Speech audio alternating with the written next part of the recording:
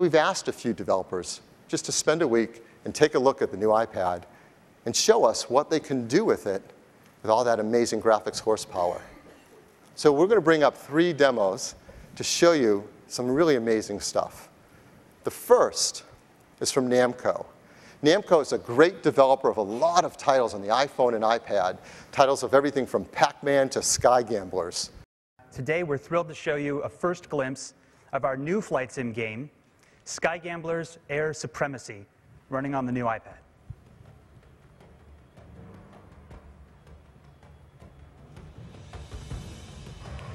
Great gaming experiences are about immersion, being able to really lose yourself in the game.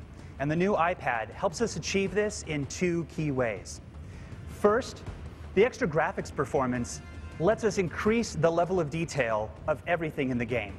And second, the astonishing resolution of the new display means absolutely none of this detail goes to waste. Just look at the heat haze coming off of the engines here. Look at the scale of this city. Look at the detail in its buildings. And check this out. Sky Gamblers Air Supremacy delivers console-quality single and multiplayer experiences. An experience that not even this giant screen here could actually show you. The only place to truly experience the intensity of action, that richness of detail, is on the new iPad itself. Sky Gamblers Air Supremacy launches exclusively on iOS later this month. Thank you. Today, I'm excited to show you something new. With the help of Lawrence Yang, I want to introduce SketchBook Ink. SketchBook Ink is a new drawing app that focuses on line art. So it's totally complementary with SketchBook Pro. In fact, Lawrence actually started this piece in SketchBook Pro and is using the painting he created as a background.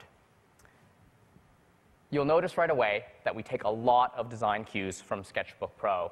We have 2 customizable panels on the sides, one for ink styles, the other for color swatches. It's resolution independent, so you can see, no matter how far you zoom, all the strokes stay crisp and smooth.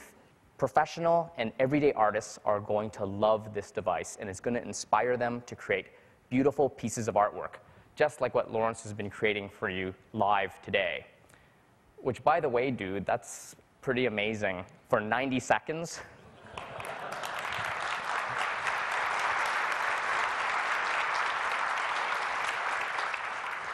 Autodesk Sketchbook Ink will be available this April, exclusively on iOS. Thank you very much. So just like Apple has raised the bar today for mobile computing, Epic's iOS-exclusive franchise Infinity Blade has been raising the bar for mobile gaming. And we're really excited to do that with the new iPad. So today I'm going to introduce Epic's Rod Ferguson and the latest chapter in the Infinity Blade saga, Dungeons. So in Dungeons, you are the apprentice to the master of the forge, and you're on a quest to craft the ultimate weapon, the Infinity Blade. So you guys are in for a visual feast of unprecedented detail today. I mean, seriously, these leaves here are blocking the light from the sun, right?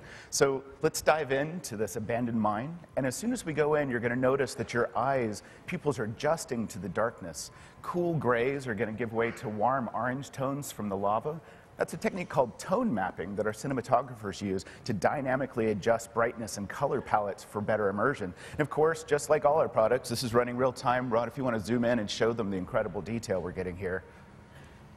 Yeah, well, that's enough sightseeing, Mike. If we're going to craft the Infinity Blade, I need the fire silk from the Spider Queen.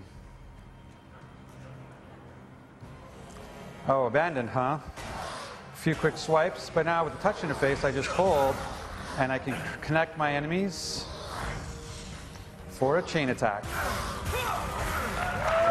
So Infinity Blade Dungeons will bring a robust crafting system, dynamic dungeon crawling, all to the world of Infinity Blade, and it's only going to look like this and play like this on the new iPad. Infinity Blade 2 is available right now on the App Store, and Dungeons will be coming soon. Thanks everybody for playing. Thanks a lot.